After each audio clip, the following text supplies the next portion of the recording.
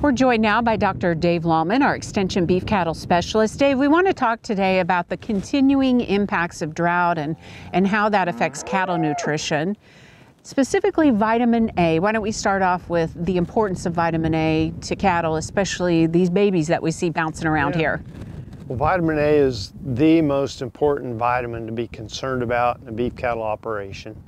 You know, ruminant animals are unique in that they can basically manufacture most vitamins in the rumen, and non-ruminant and people don't have the capability to do that. So that's pretty interesting and fortunate. Vitamin A has to be supplied. Generally it comes in the form of leafy green forage. Pigment has beta carotene, which is a precursor to vitamin A. Okay, so the issue though is, so if an animal is consuming leafy green forage or green hay that's not, just been harvested recently, they're probably getting plenty of vitamin A. The issue with baby calves is that vitamin A does not cross the placental membranes, and so they're born with basically no reserve of vitamin A. It has to come from mother's colostrum.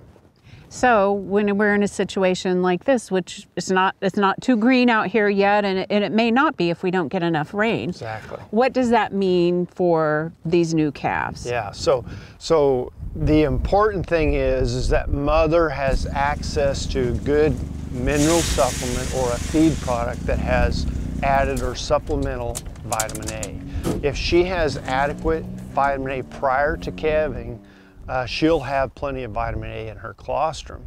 Now, beyond calving, because a lot of people are right in the middle of calving now, but that means that, breeding season is right around the corner. And so vitamin A is very important in terms of fertility, getting those females to breed back early in the breeding season as well. And so making sure, especially if the drought continues, making sure that those animals have access to fresh mineral supplement or a feed with vitamin A is critical now up for the next couple of months. And you've been getting calls from producers and veterinarians kind of mapping out this scenario given the conditions, especially the western half of the state. Yeah, in particular, there's considerable concern, cases where calves have night blindness, aren't very healthy when they're born and so on.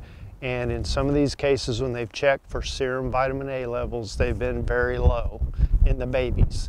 And so that tells us that there's some of this going on. And, Lyndall, the key to good vitamin A nutrition, it probably is keep it fresh. Unfortunately, vitamin A is not very stable in feed or mineral. And so over time it can decay in terms of its vitamin A activity.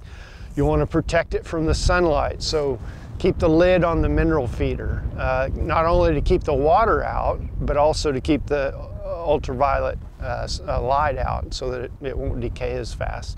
And then keep it fresh. So don't feed a mineral supplement that's laid around for a couple of years. The vitamin A activity in a product like that is probably dramatically reduced. The same thing in old hay. So if it's, if we're going into the drought or the spring here without a lot of forage left over, people may be having to feed 2-year-old hay to kind of get them through to green grass. Well, vitamin A supply or availability in that old hay is going to be next to zero. And this is something in terms of management and implementation of this to do now, not wait until there's an issue with a cow or a calf. Absolutely, and it's pretty simple, easy to fix, but you have to keep it at the top of mind. Don't let the mineral feeder, this time of year in particular, don't let the mineral feeder go dry and the cattle be without for several weeks in a row.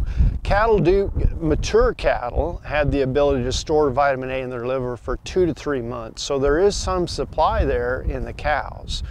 In the meantime, while we hope for more rain in the forecast, you and the team have a fact sheet available with more details. 3036 is the fact sheet number, and Yeah, it provides a lot of helpful details about vitamin A nutrition in beef cattle. Okay, thank you very much, Dave.